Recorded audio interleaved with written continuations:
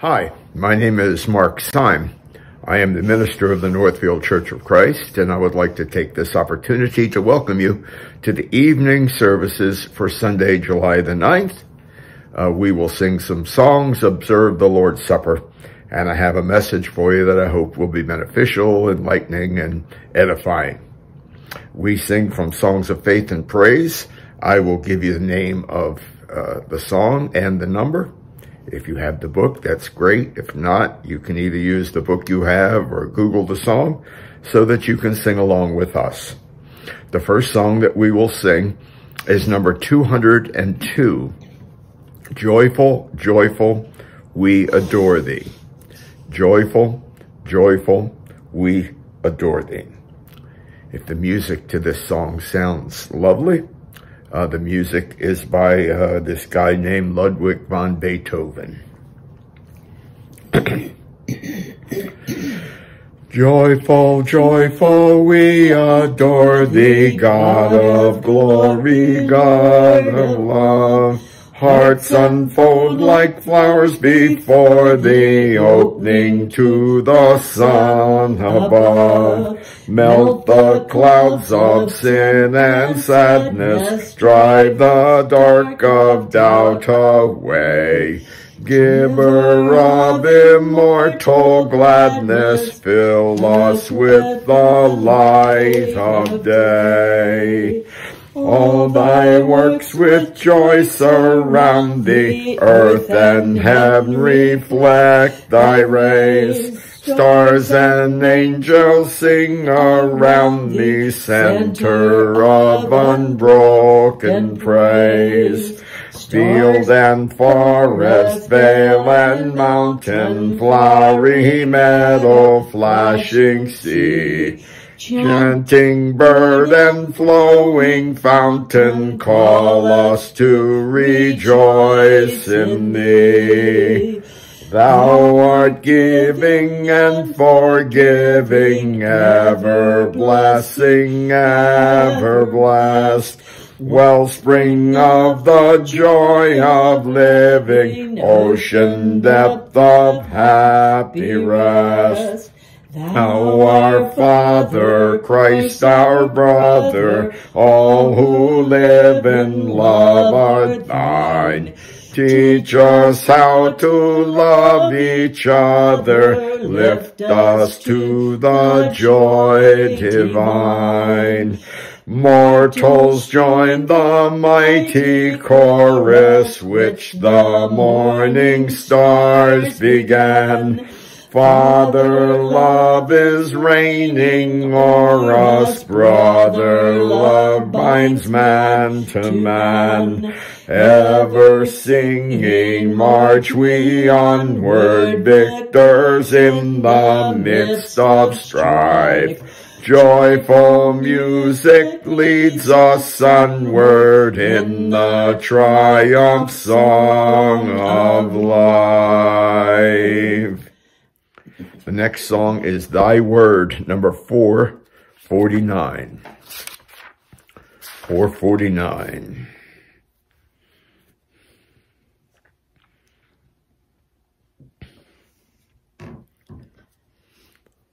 Thy Word. Thy word is a lamp unto my feet, and a light unto my path. Thy word is a lamp unto my feet, and a light unto my path. When I feel afraid, think I've lost my way, still you're there right beside me. Nothing will I fear as long as you are near. Please be near me to the end. Thy word is a lamp unto my feet, and a light unto my path. Thy word is a lamp unto my feet, and a light unto my path. And before the Lord's Supper, we will sing number 351. He bore it all. Lively song.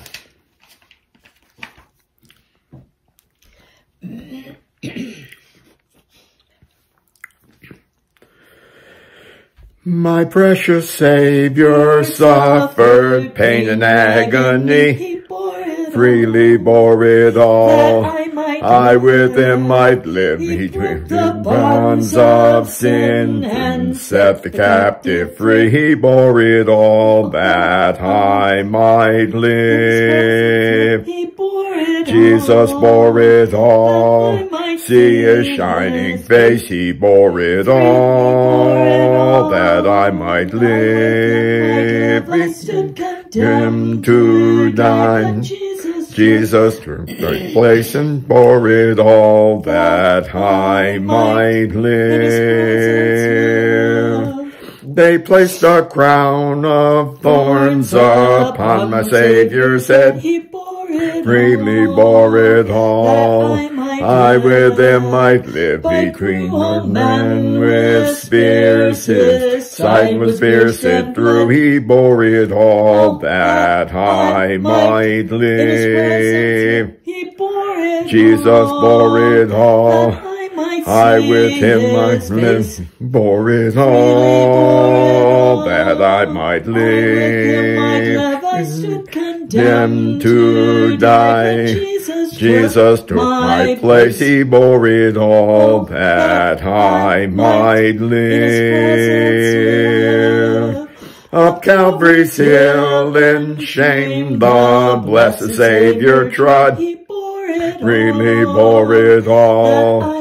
I with him might live. Between two thieves they crucified the Son of God. He bore it all that I might live.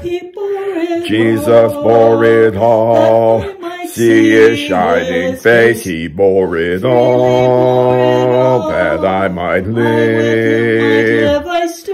Stood condemned to die. Freely took my place. He bore it all that I might live. On the first day of the week, we are commanded to take part in the Lord's Supper. This is very, very directly quoted for us in the 20th chapter of Acts and the 7th verse. And they gathered together on the first day of the week to break bread. This was in memory of Jesus' crucifixion. It was in memory of Jesus, the Son of God and the Son of Man, coming to earth as a human, with the frailties and physical frailties of humans, the ability to be tempted, the ability to do wrong, yet did no wrong. And this Jesus bore it all. He bore our sins. He suffered pain and agony upon the cross. And so as we gather about the table, let's remember what Jesus did for us. First, let's remember his suffering body as it hung on the tree as we pray for the bread. We're just so grateful to Heavenly Father that Jesus did indeed bore it all on the hill of Calvary.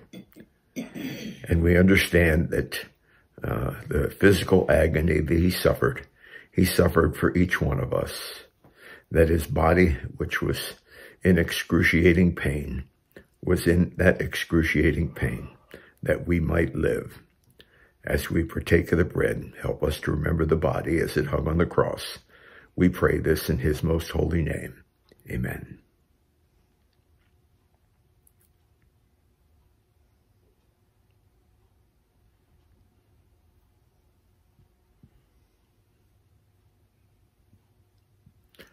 We know that they placed a crown of thorns on our Savior's head, and we know that a spear was driven into his side.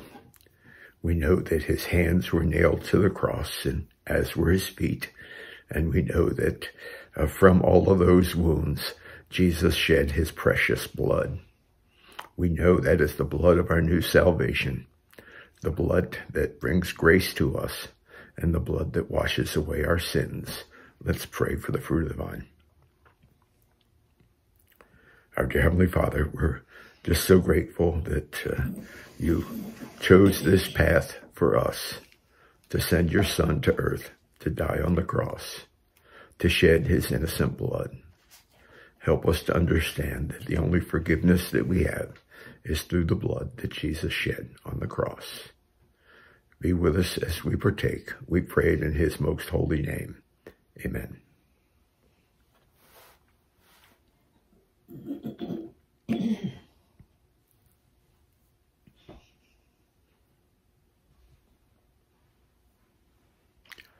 With the Lord's Supper completed, we also at this time remember that on the first day of the week we are to lay by in store and give back to the Lord that which we have been prospered.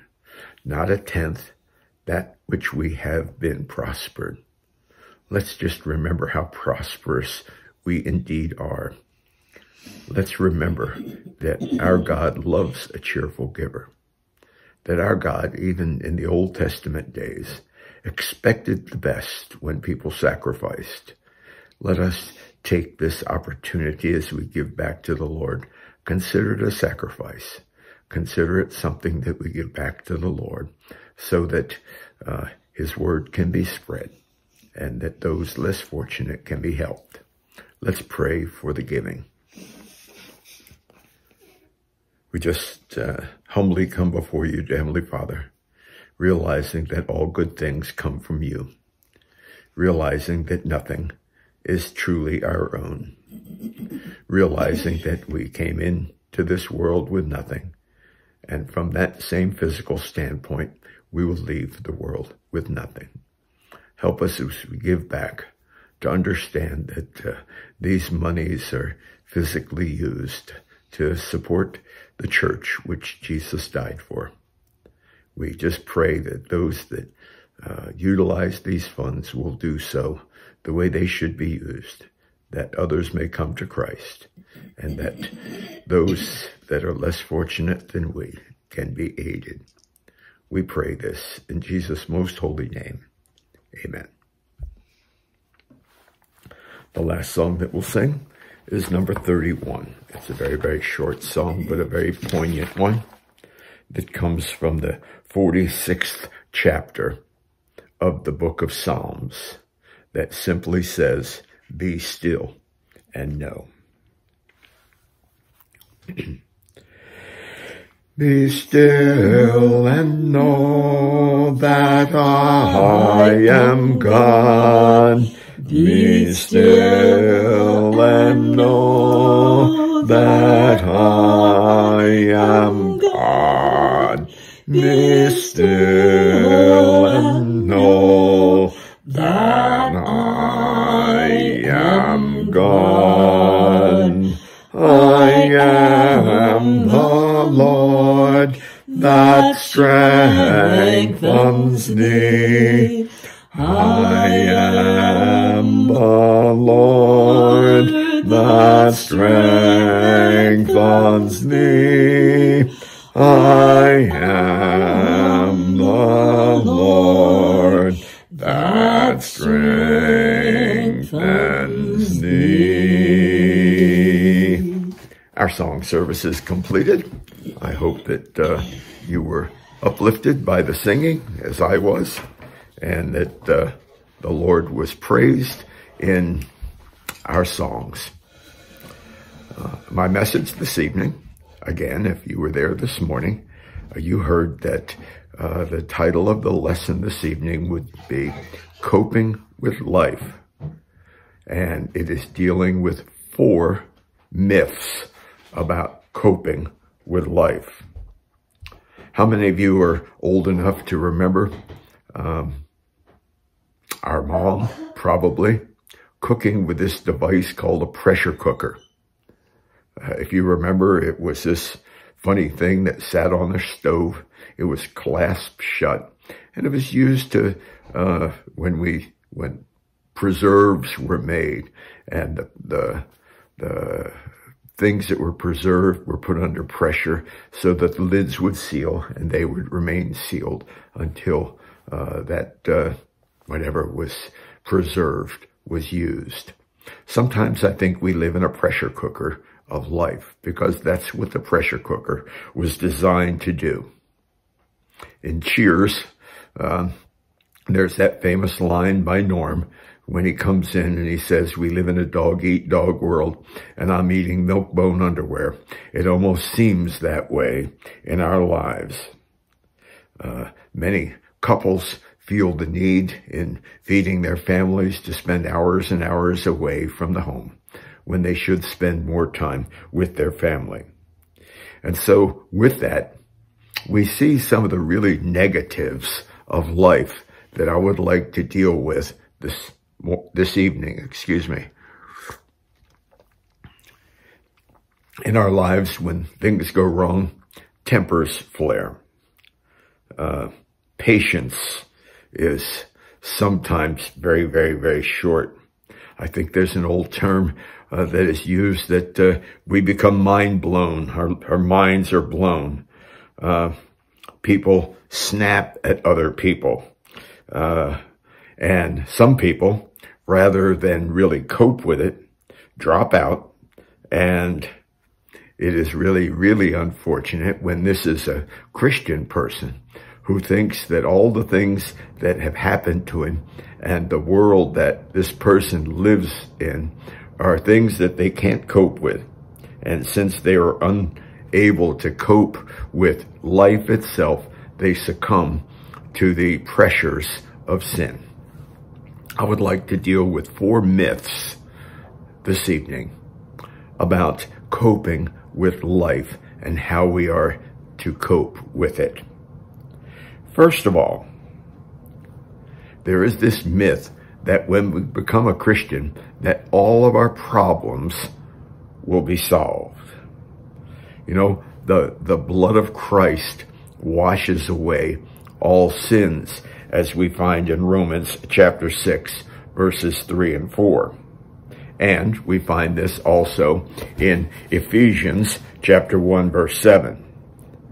But that being said, the fact that we can have our sins forgiven does not alter the fact that even as Christians, we will have problems in our life. As a matter of fact, when we become Christians and make a commitment to God, Satan makes a commitment to himself to try to tear down which God has tried to build up. And the ones that probably are just the ones that will probably either succumb to or have their Christianity tested are young Christians as they face the turmoil that comes with life. You know, we almost think when we get dipped in the waters of baptism and we become a new creature that it's all over now. You know, we're saved and now life will go on and just be that proverbial bowl of cherries, but it just doesn't work that way. The good thing about Christianity is that in coping with problems, we're able to turn to the Lord. That's the positive idea. Never said that problems would go away. We have righteous men like Job who suffered tremendously. We have that wonderful example of Joseph who was mistreated in Genesis chapter 37 to Genesis chapter 50.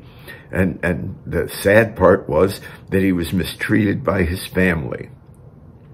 And again, we had lesson last Sunday morning from the book of Daniel. And Daniel was persecuted. And his persecution came not because he was horrible, but because he stood by his beliefs. And so with that in mind this evening, first, let's destroy the myth that when we become Christians, that all of our problems immediately disappear into thin air. Secondly, and this one is hooked very closely to the first one, and the second myth is that if you're having problems, you must not be a spiritual being. This was a false idea that the Jews had in the Old Testament. Brethren, problems are part of life, whether one is spiritual or whether one is not spiritual. Now, here's the big question, and here's hopefully what this lesson is all about. What do we do with this? How do we handle these problems? Going back to the introduction, how do we deal with hearts bleeding? How do we deal with nerves being frazzled? How do we deal with our stomach churning when things don't go the way they should? How do we deal with with the temptation to snap at the slightest things? Well, this does not mean if we are tempted to do those things that we're not spiritual. And with that myth comes the question, how do we handle it? I'm saving the good part for the end. The third myth is the myth that just because one has become a Christian, that means that we are automatically mature. That we've been dipped into the waters of baptism and we come out a mature Christian. Wrong.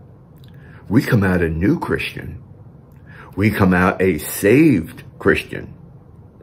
But we don't come out a mature Christian.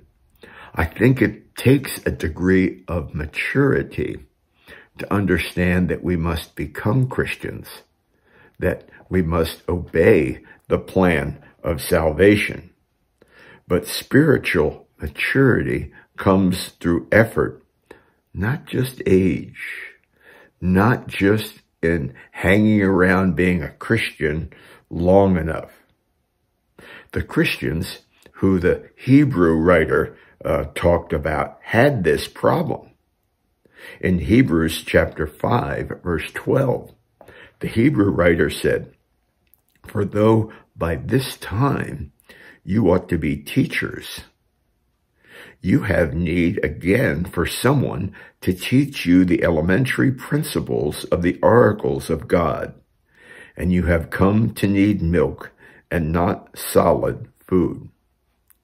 Now, my take about this scripture is that the Hebrew writer was talking to people that had been Christians for a period of time. And even though they had been Christians for a period of time, they just weren't maturing at the level they should be maturing at. And we get that old adage of they needed milk rather than solid food. Little babies need milk. They need milk because they can't yet digest solid food. When we mature in the Lord, we're able to take the solid food. And so, again, even those that had been Christians for a long period of time, it does not mean that their problems have gone away. And here's number 4 on my list. And here's the 4th myth that I would like to deal with this evening. And the 4th myth is that one becomes spiritually mature without making some kind of sacrifice. I could have preached this lesson 50 years ago. Do you know what instant means? It almost seems like this is a problem of July the 9th, 2023. That's this evening. But it's not. It's always been that way. Preachers have always preached sermons and taught about how people want things instantly. Now understand, we live in the information age, don't we? We don't have to wait till the 5 o'clock news or the 11 o'clock news.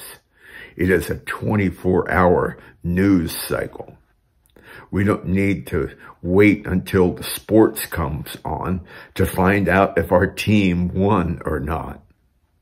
And we don't have to wait until the weather program comes on at 5:15 or 11:15 in the evening, I'm talking Eastern time, as to what the weather's going to be.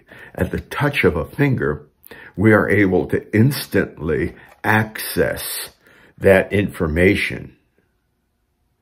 People in that vein would like to have spirituality instantly without any effort. Since we push buttons, since we ask Siri for an answer, so we go to Google and we type something in and we get the answer to our problems, we think that life works that way. Unfortunately, we think that spirituality works that way. No sacrifice, just push a button, and we will be physically mature without any effort whatsoever, because it doesn't take an effort to push a button, does it? Jesus was very succinct in this in Matthew chapter 16 and verse 24, when he said, "If any man wishes to come after me, he must deny himself, take up his cross, and follow me." You know what? Any of you been on a diet? What usually happens with diets? With diets, you tell yourself, there are certain foods that I shouldn't eat, so I won't eat those foods. And instead of filling myself up to the point of I can't eat anymore, we just eat the food that we need to live on, to be comfortable with. Sometimes in a diet, we need to deny ourselves those sweets and ice creams and fried foods that we might like. Now, in life, to deny ourselves, when we were baptized into Christ, the Apostle Paul illustrated this for us in Galatians chapter 2 and verse 20. Here are the words, "I have been crucified with Christ." Do you get that? There's a sacrifice that we've been made. We have been crucified with Christ. And it is no longer I who live, but Christ lives in me. And the life which I now live in the flesh, I live by faith in the Son of God, who loved me and gave himself up for me. Brethren, spirituality comes only when we die to self and we live for Christ. And so as we review these 4 myths again, and let's do this real quickly. First, all of our problems will be solved by becoming a Christian. Second, if you're having a problem, it means you're not spiritual. Third, that one becomes spiritually mature. That just because one has been a Christian for a long time does not automatically mean he will or she will become mature. And finally, fourth, one becomes spiritually mature without making any sacrifice. And so what's the answer to this? I believe the answer comes in one word. It's called perseverance. The dictionary describes this as the act or fact of sticking to a purpose or an aim. A stronger meaning is the characteristic of a man who who will not be moved away from his deliberate purpose or his loyalty to faith and piety, even by the greatest trials and sufferings. This is how we cope with these myths of life. It's through perseverance. It's through realizing that when we became a child of God, we made the right decision. And then the growth process begins. Success, I believe, is defined as getting up one more time when one has been knocked down. Paul used athletic analogies several times in his writings, as did the Hebrew writer. He talks about running the race. He even talks about boxing, which was something that must have gone on in those days. Well, the metaphor here is that success is defined as when we get knocked down, that we get back up, because we're all going to get knocked down. The knockdowns are the problems of life that we must cope with day by day, and we must cope with the problems of life through perseverance. Jesus used this word in the parable of the seed. When he talked about the seed being sown in places that it wasn't able to grow. And finally, as we complete the lesson this evening, in Luke chapter 8, verse 15, it says, "But the seed in the good soil, these are the ones who have heard the word in an honest and good heart and hold it fast and bear fruit with perseverance." You see, the Lord wants us to be the good soil. He wants us to be the ones, when we hear the word, that we're completely honest with ourselves and we have a good heart because of what we've done. And then we hold fast, and then we bear fruit, and we do that with perseverance. And so I hope that this lesson helped us to destroy some of the myths of coping with problems in our lives. Becoming a Christian isn't enough. It's maturing as Christians through getting into the word of the Lord and praying for the wisdom that James talks about in the first chapter of the book of James. I hope that lesson was beneficial to you. If you're here this evening, and you haven't started your walk with the Lord, we know that in order to do that, we must confess Jesus as the Son of God. We must repent of our former lives and be baptized for the remission of our sins. If you have come to that decision this evening, I pray that if you want to be baptized, that you would contact one of us, and we would be glad to help you. As we close this service this evening, let's pray together. Our God and Heavenly Father, we're grateful for the life that you've given to us, and we realize that all lives have problems. You know, we can't have a rainbow without the rain. And the way that we cope with the problems that we have by being steadfast in the Lord is the way to understand that we must become spiritually mature. And it takes work. It takes denying oneself. It takes growing in the Lord. Because when we make that commitment to the Lord, that's when Satan says, I'm going to break that commitment down. Let's be like Job. Let's be like Joseph. Let's be like Daniel. Let's defend our God, and knowing that our God is a good and righteous God. I pray, dear God, that you will bless us this evening. And as we put our heads on our pillows, that we will have you on our hearts, that we will have your Son who died for our sins on our hearts.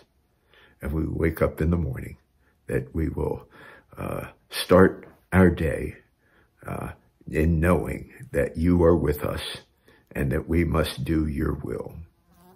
Be with us this evening. Help us to be your humble servants. We pray this in Jesus' most holy name. Amen. Please be safe, and may God bless you all. Celebrate Jesus.